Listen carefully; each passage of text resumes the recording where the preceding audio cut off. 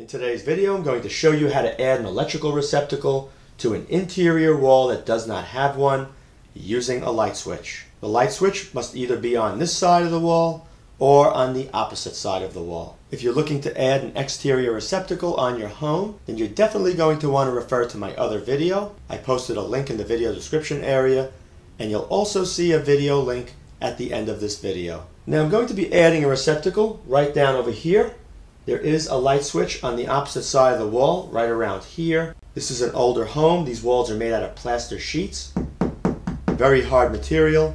So I'll show you exactly what I'm going to be using to cut into the wall. And I'm also going to show you a few different electrical boxes that you may run into when doing this job. Now before I get started, I have to go over a few wiring diagrams first because not every wall switch can be used to add an electrical receptacle. Okay, you're looking at a few different wiring configurations for switches and lights. The one on the bottom right is a very common single pole switch.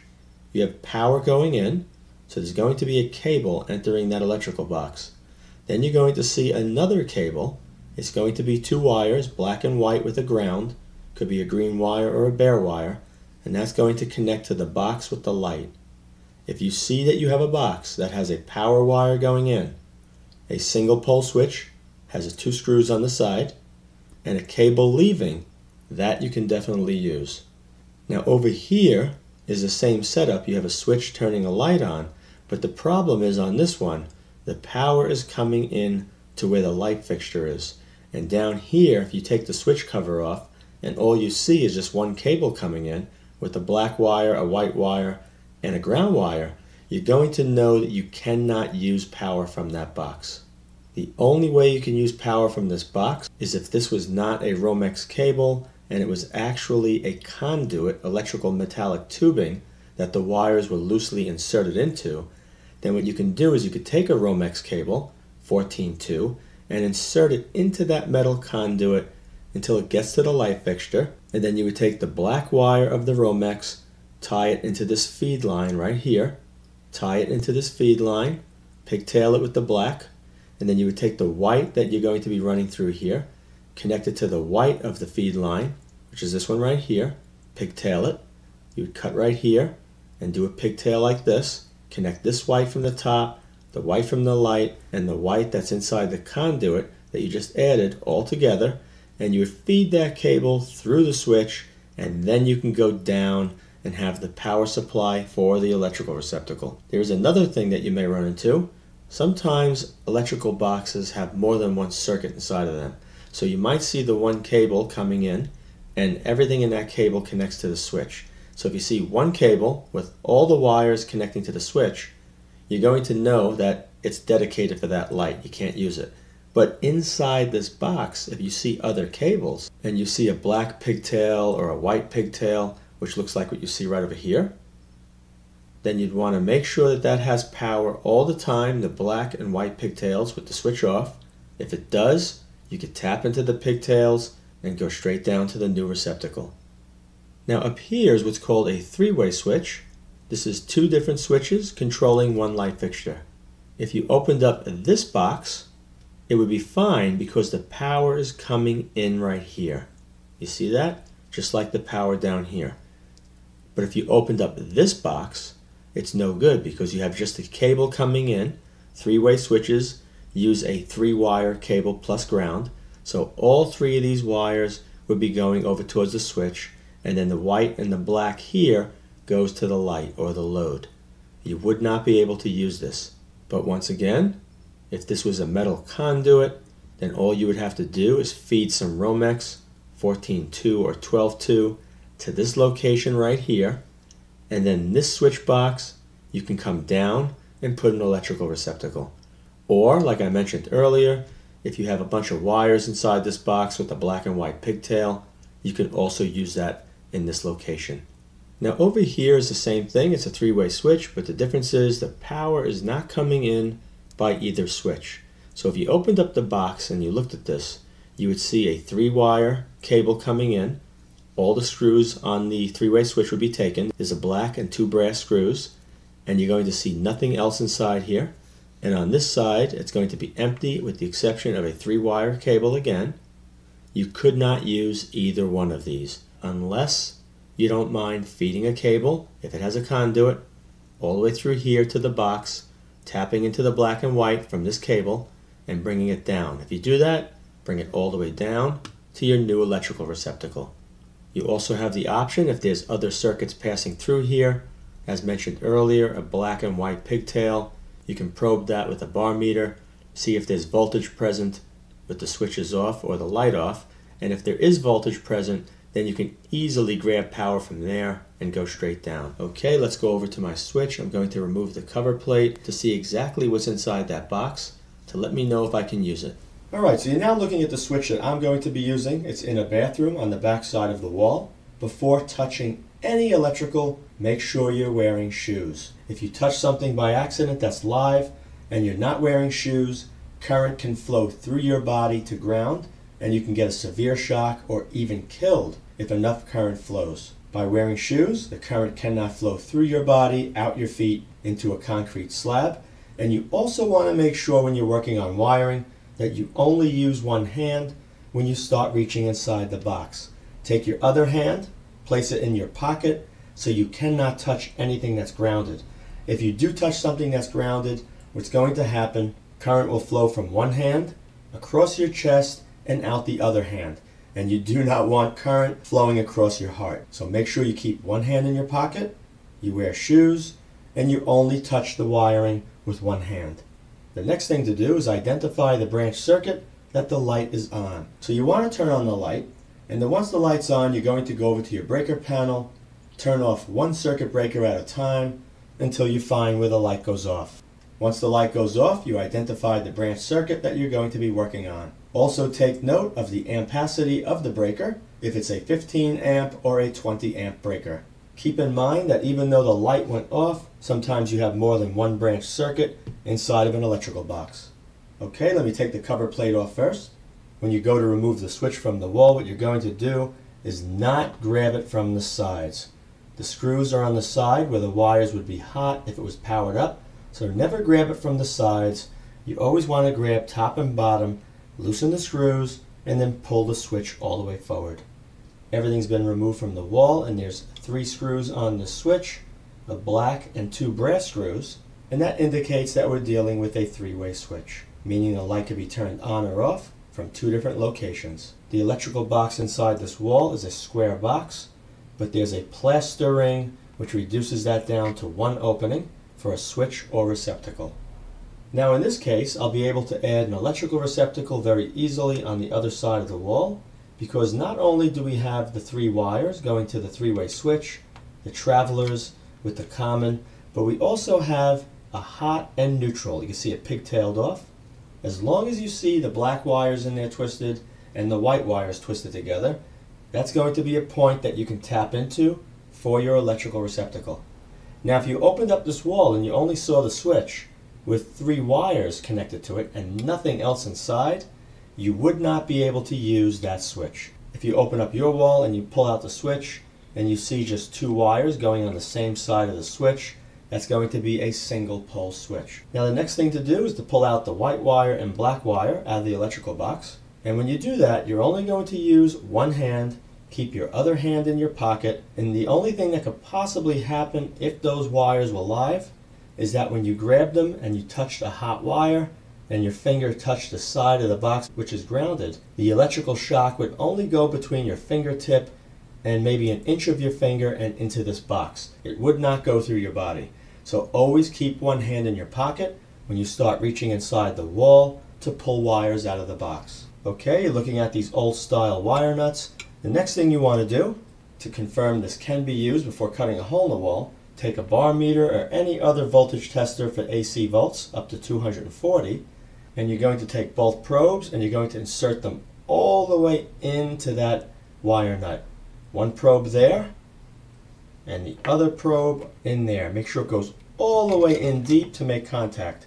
If you hear the bar meter buzzing, it's going to indicate that there's power at those pigtails and they're on a different circuit. If you're not showing power at these pigtails, the next thing you're going to do is leave the switch exactly the way it is. You're going to turn the circuit breaker back on. Once the circuit breaker is back on, you're very carefully Going to repeat the process with the bar meter.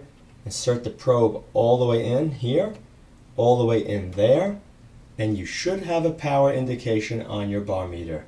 If you don't, maybe you're not making good contact, the next thing you could do is take it and ram it all the way into that black one hard, twist the probe around like that, and keep the other probe on the metal box. By doing that, it'll be a little bit easier than trying to make sure both of the probes went all the way inside the wire nuts. If leaving the breaker on or off does not show 120 volts between the black and white wire, that's more than likely going to indicate that these two wires are on a switch circuit and you cannot use them. So the black wire and white wire must have power with the breaker on or with the breaker off, either way. Now that I know this can be used to power my receptacle, let's go to the other side of the wall and I'm going to show you how to cut the hole for the new electrical receptacle. Now you want to make sure when you cut the hole that you're not going to be anywhere near the studs or wood that's inside the wall, the framing members. And usually they're going to be located right here, next to your door jamb. The door jamb is around 3/4 of an inch thick. You're going to have shims, and then you're going to have 1 or 2 2x4s side by side. So I usually use a neodymium magnet, a very powerful one. Detect it with this. This is a very thick plaster wall. If this was a modern wall, it would have drywall, and it would be very easy for this magnet to grab it, and it would stick to the wall right through it. But because this is a thick plaster sheet wall, I can feel where the screws are holding the sheetrock to the wood. So I'm going to be using this. You could use a stud finder or any other method you'd like, but I prefer a neodymium magnet, a very big one. So over here is clear, because right over here, all right, you can see it's grabbing a nail in the molding, and it's grabbing another nail. So the wood is basically ending like right over here. So this is empty space in here. So I want to see how much further over I can go. So it's like this. And right there is a screw. I'm feeling it right now. And there's another one right there. So I have between here is the stud, all the way to here is empty space. So I can cut anywhere in that 1 foot area. When the hole for the electrical box for the receptacle is cut, you want to measure 1 foot up from the floor. Okay, right over here is 2 marks that I made. That's 12 inches from here to the ground. The type of electrical box that you're going to be using is called a remodeling box. And you can see it has these little wings that swing out, and the purpose of that is once the hole is cut and the box is inserted into the wall, these wings will go upright. You tighten them down very tightly against the sheetrock or drywall, and the box will not move. The way the wires are secured, very simple. You just push on that plastic, slide the wire in, and you cannot pull the wire back out. You're going to be using a Romex wire like you see right here. This is 14.2, and I'm using 14.2 because the ampacity of the circuit breaker is 15. If your circuit breaker says 20 or 25 amps, you're going to want to use the same type of a wire, but in 12.2. It's a little heavier gauge, and it can handle more current. Alright, let me put the camera very close to where the hole is going to be cut, and I'll show you how to mark the electrical box on the wall. Now the hole is going to have to be cut to the outside edge of the plastic on this side and that side, and you see this piece of plastic going along the top edge. The hole is going to have to be to that point and right to here. So the way to do that is we're going to position this way, and you see the mark? I'm going to take this and position it in the exact spot, and then I'm going to get the pencil and trace there, there, under, and on the opposite side. Of course, I can't do that with the camera in the way, so let me do that first, and I'll come right back. And we're going to take it here. And this area here is going to be removed. If this was modern drywall, you could take a jab saw like you see right over here, poke a hole all the way in, saw down, over, up, and back over, grab the piece and pop it out. Because this is a plaster wall, I'm going to take my drill with a carbide bit, just drill a hole right over here in the corner, and another one down at this corner, Then I'm going to take my jigsaw with a carbide blade.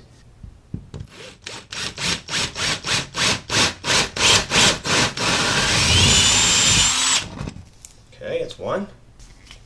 Let's go here.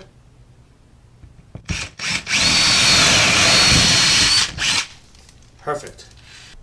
Okay, I'm ready to cut this all out using the jigsaw with the diamond blade. And you can see right over here, there's painter's tape to keep from marring the wall. Right there.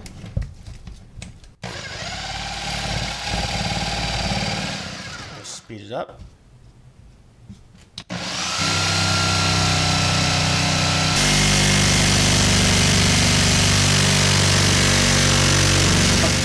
Okay, you can see how easily I was able to cut the plaster wall using the jigsaw. You can see it's two different layers. Extremely strong, unlike the junk that's used in homes today. So I'm just going to show you how nicely this fits in the wall. Alright? Let's go on the other side of the wall now so I can explain what has to be done next. The next step is to take the Romex cable, and I need to feed it from the switch box down to the new opening that I just made. Now unfortunately there are two knockouts in the bottom of this box that were already removed for the cable on the right and cable on the left. You'll see this a lot better in a minute when I zoom in. So what I'm going to do is pop the knockout in the back of this box out, and my cable is going to be going through that hole and down to the other hole I just made. When you remove this knockout, you have to put some sort of a restraint in there or bushing to prevent the Romex from being cut by the electrical box. Once this one's popped out, what I'm going to do is take this right over here and insert it into that hole and then push the wire through. Let me pop that out and we'll go on to the next step. If you have trouble trying to get the knockout out by just prying the edge and bending it back and forth until it snaps, what you could do is take a 1/4-inch drill bit, drill a hole in the center, take a small screwdriver, insert it in the hole, and now you'll be able to loosen it up. And you're going to keep wiggling, and you can grab it with a needle nose and just pop it right out. Okay, with the camera out of the way, it was extremely easy removing that knockout. I bent it back and forth until it fatigued, and you can see right here is where it snapped, that little point on the steel. Now you may not have this kind of an electrical box. You may have a plastic one if you have a more modern home. If you do, you want to look at the corners where the existing wires come in. There's going to be areas that are probably unoccupied that you can spread apart, shove your cable in. Some boxes, just the pressure of the plastic holds the cable in position, and others there's a screw and a clamp. So just take a look at yours, and whichever way you can use to secure that cable, that's what you have to do. Okay, let me insert the Romex cable into that hole and down the wall. Once it's in position, I want to have about 7 inches sticking out of the wall here, and 7 inches sticking out of the other side of the wall where the receptacle is going to be. Okay, you just go just like that. The Romex cable is all the way down the wall and it came out the other side. Let's leave this alone for now and go on the other side of the wall and connect up the electrical box. Okay, we're going to take the end of this cable, push one of these in. Alright, just a little bit. And you're going to shove the cable into the electrical box and pull out about 6 or 7 inches of it. Need enough to work with. And that's pretty good right there. A little bit more. You're going to push this right inside the wall. Then you're going to rotate clockwise. You'll start grabbing the sheetrock. Alright, let's do the bottom one.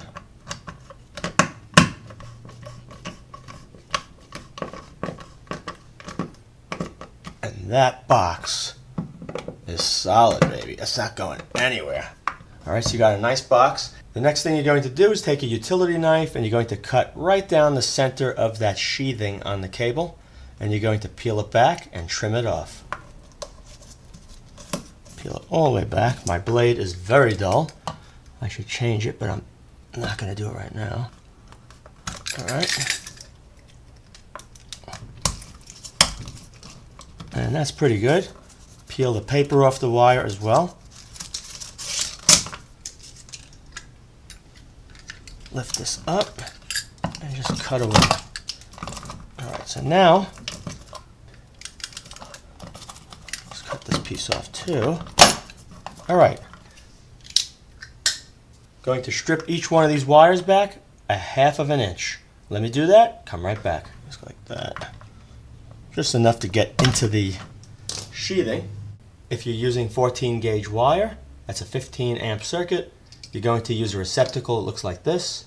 If you're using a 12 gauge wire with a 20 amp circuit or 25 amp circuit, you're going to use a receptacle that has an extra line coming off the larger blade you see over here on the neutral. That indicates a 20 amp receptacle. It looks like what you see right over here. You're going to tighten one screw on each side all the way in, and then you're going to make a loop with needle nose. Make a loop just like that. Make it a little wider. One, you can do the same for this one. Make a loop. Alright. The black wire goes to the brass screw, which is the smaller blade. You want to make sure when you wrap it that the loop goes to the right like you see here. Put it on there, and as you tighten, it's going to close that loop, and that's the reason for that. If you put the loop backwards, when you tighten the screw, it's going to end up opening the loop. Tighten it down good.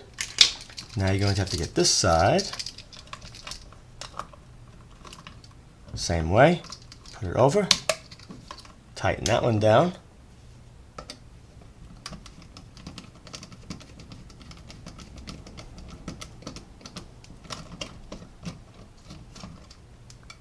Okay, now we just got to connect the ground wire and we're finished.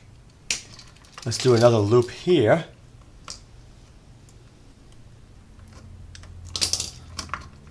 And put that over there.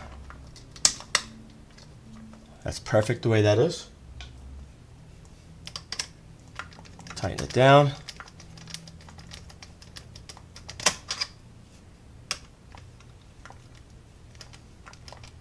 And that is tight. So let's just push this all back in. Curve it like that. I'm going to screw this back in the wall and then put the cover plate on, take a look at it, and then we're going to finish it off by the switch. And that looks like it's been there for years. Let's connect it up on the opposite side. Okay, I'm going to get the push-in plastic connector, slide it over the cable. It's going to get tight on the cable, causing this to spread apart. You may have to trim right over here just a little bit with diagonal cutters to make it a little bit wider so it's easier to push in and engage. Because if you don't do that, you're going to have to really squeeze this with pliers and then push it in. Unfortunately, I can't do this on the camera. I'm going to end up blocking everything. So let me slide this over, push it until it clicks, and then I'll show you what it looks like. Romex cable has now been secured to this metal box using the plastic bushing. We're going to take the white wire, connect it to the white over here, the two that are together. Take the black wire, connect it up with the two black wires. In a minute I'll show you. I'll remove these caps. We're going to take the ground wire from the receptacle and connect it to the ground wire to the switch. Okay, right over here you can see I took the ground and just wrapped it onto that ground wire. So now everything is connected together. Okay, all three wires were twisted together using lineman's pliers. Take a wire nut and thread it on really good.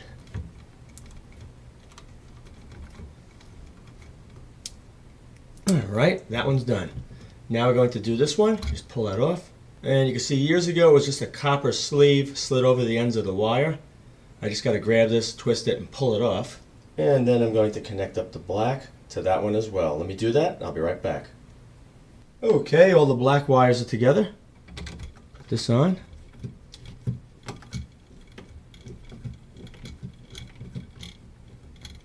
You could usually get all three black wires, if they're 14 gauge, twisted together tight using a yellow cap. If you're going to be using 12 gauge, you're going to want to use red if you have three wires.